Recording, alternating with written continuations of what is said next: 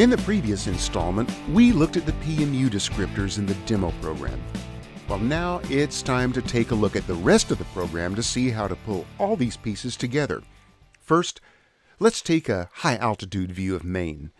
Before it enters the endless loop, main calls a routine that sets up the real-time clock and starts the PMU. Once the PMU is started, LED 0 will begin to blink. That's what the PMU program does. But in the main loop, the core hits the snooze button on the RTC. Now, this is a function of the RTC hardware, about which we'll have more to say just a little bit later. Then the core enables the interrupt for comparator 1. That's the snooze comparator. And the very next thing the core does is go to sleep. It enters LP2 mode, and that's the last thing the core does. Meanwhile, the PMU is still working, blinking LED 0. After 5 seconds, the snooze interrupt fires and wakes the CPU. When the core's finished running the service routine, it returns to the instruction after the one that put it to sleep. It executes a sequence of instructions that blinks the next 3 LEDs, LED 1, LED 2, and LED 3 in sequence. And then the program loops back to the top, hits the snooze button again, and goes back to sleep. Now, you may have noticed that we have the RTC performing 2 major tasks here. First, it's triggering activity in the PMU every half second via the prescaler compare interrupt. And second, it's waking the CPU every 5 seconds via the snooze alarm. And to understand these things, we need to briefly take a closer look at the RTC. Most embedded microcontrollers include some kind of real-time clock. Most often, this consists of a 32-bit counter that maintains a count of seconds since some well-defined epoch. Most real-time clock modules include one or more alarm registers that look for a match between the counter and the alarm register, and the Maxim RTC has these features as well. But the Maxim RTC has a couple of other tricks up its sleeve, so to speak. First, the RTC logic is driven by a 4096 Hz internal clock derived from the 32 kHz tuning fork crystal. So if you want to drive the main seconds counter with a 1 Hz clock, you have to configure the prescaler to divide the internal clock by 4096, or 2 to the 12.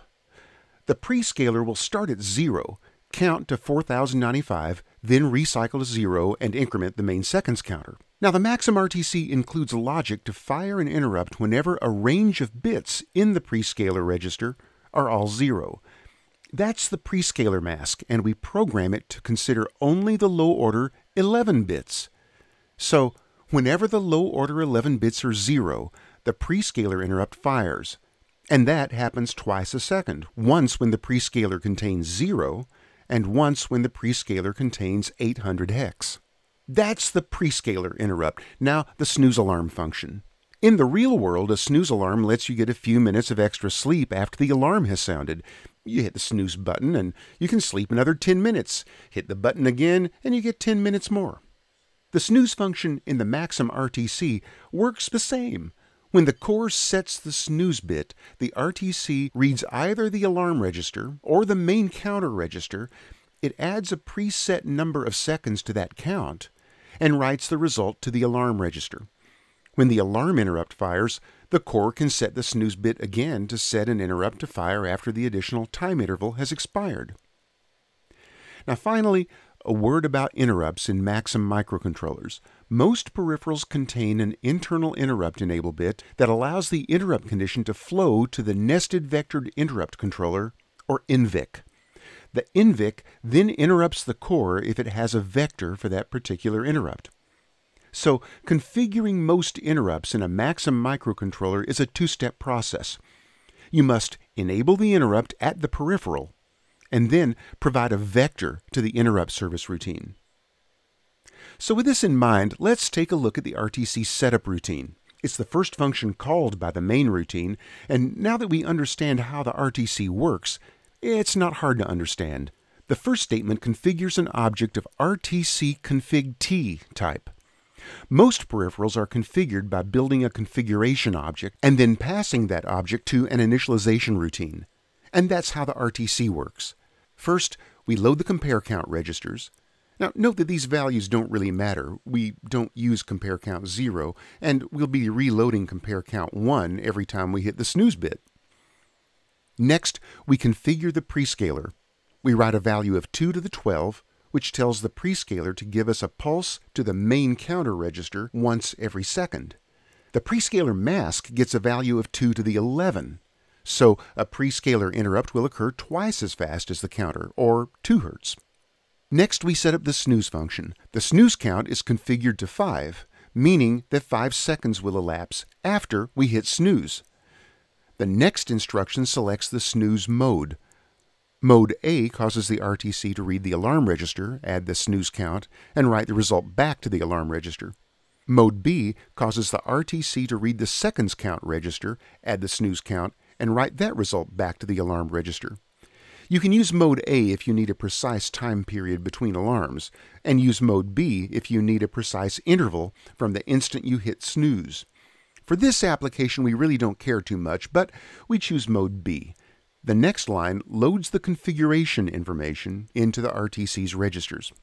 Okay, now we're ready to handle interrupts. We enable the RTC prescaler interrupt that drives the PMU, but notice, we don't enable the interrupt in the NVIC. The PMU bypasses the NVIC and looks directly at the interrupt lines coming from the various peripherals. For this reason, this interrupt won't wake the main core and will only affect the PMU. The next line sets the vector for the compare alarm interrupt, but notice that we don't enable the interrupt at the peripheral, at least not yet. That comes later. Finally, we're ready to call the RTC start system routine and set the RTC running. Now back in main, we're ready to start the PMU. You just call PMU start, pass the channel number, a pointer to the descriptor list, and the address of a callback routine if you're using one. We're not, so that third parameter is null. In the main loop, we hit snooze. That loads the current time plus 5 seconds into the alarm register. Now, we enable the alarm interrupt in the RTC peripheral, and remember, in the setup routine we configured the NVIC vector for this interrupt. And then we wait.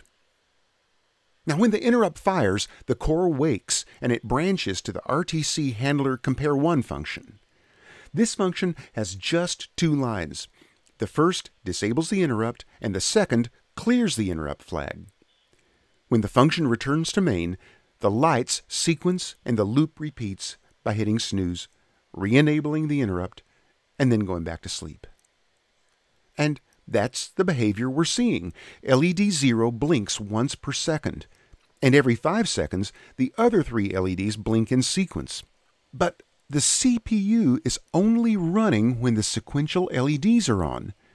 When it's just the one LED blinking, well, that's the PMU.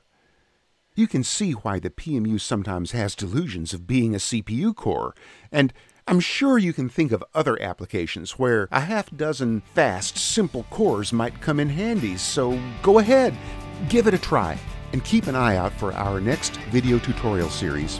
See you then!